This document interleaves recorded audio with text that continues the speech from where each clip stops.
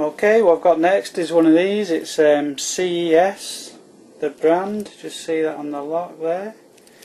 Just show you that it's all working. Take the key out.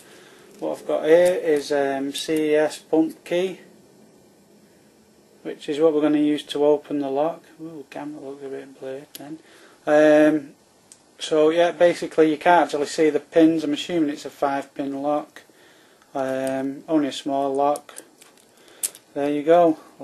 For this we're going to use the weighted Brockage bump hammer, and we're going to have a go at bumping this lock next.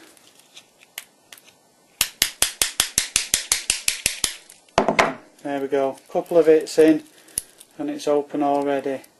Just do that again while we've got it out.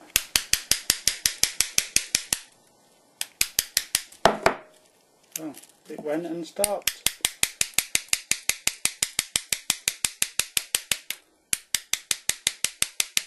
Supposed to show you, even though it went so easy on that first time, second time it's a bit more reluctant. You can feel it going, one click each time, and then it's suddenly stopping for some reason. Let's try it again.